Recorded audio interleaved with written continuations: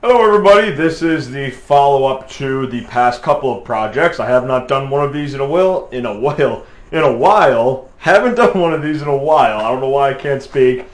But the last week's project video was... Every week I try to remember what it was that I made it. I never can. Jeez, that drives me crazy. It'll come to me eventually. So I'm just going to jump to something else to talk about because I'm just having a mental block. I don't know why. Something pretty cool happened today. I had one of the giveaway winners. That's what it was. I had the giveaway. Okay, the giveaway video was last Friday. I can't remember what the project was, but the giveaway went well.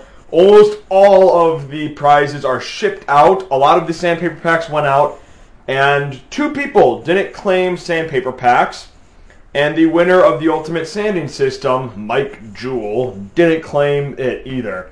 And you know, that is a $50 value, so he's missing out. You know, that just gets on my nerves. It's like, if you entered it, it's your responsibility to check to see if you won. And you know, he did, and he didn't get back. So it's been a few days now, and it just gets on my nerves. But that already went out to another one of the entries who won it at the random drawing. I emailed him, and it's his now.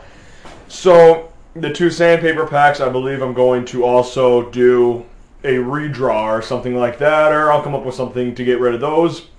And almost everything else went. And I have a funny story, a funny mean people story to share.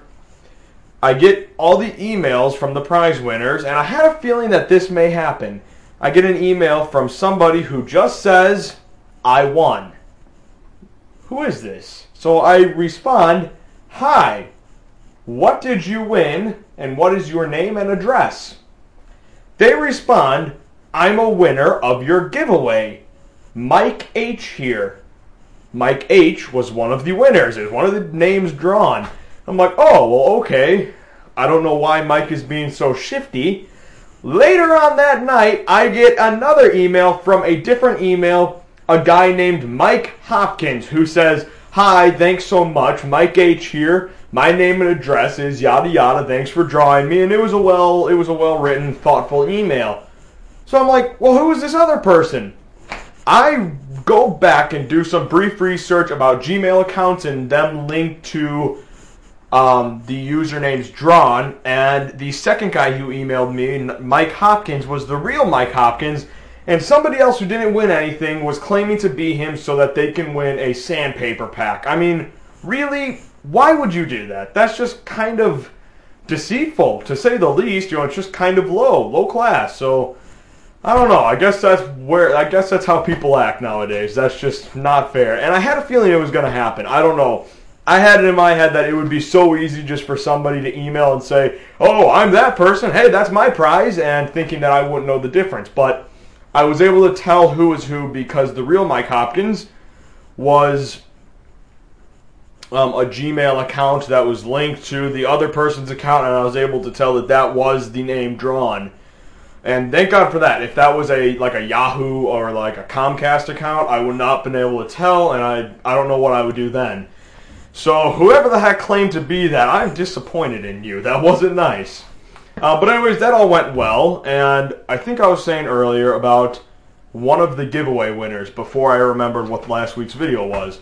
Anyways, let's just jump back on that bunny trail. One of the other giveaway winners, Ken C. Main was his username, Ken Cunningham.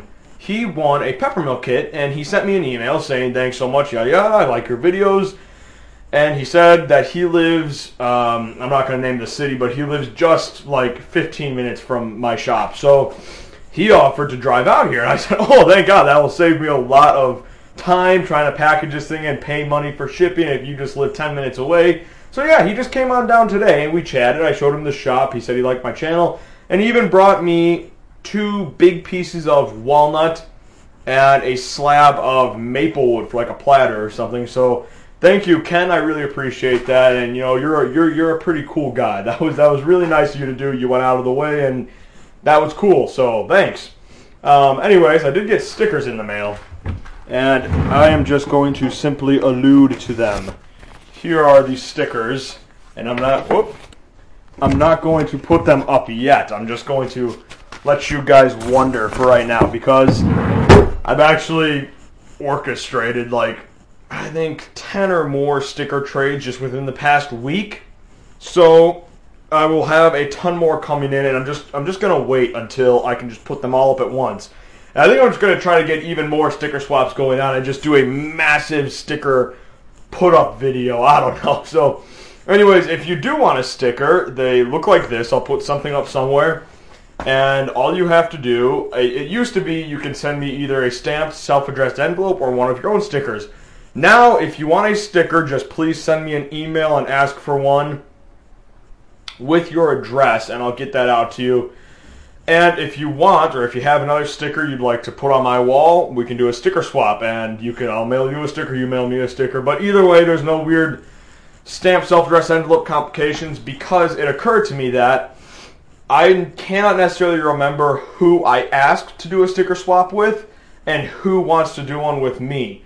So if I ask somebody if they want to do a sticker swap, then I send them one and they send me one and I'll get their sticker in. But there's no way to distinguish the stickers that come in who I already got back with and who needs one to be sent to. So that occurred to me over the week, so no more messing around with stamped self-addressed envelopes or sticker swaps. Just send me an email so I know who you are.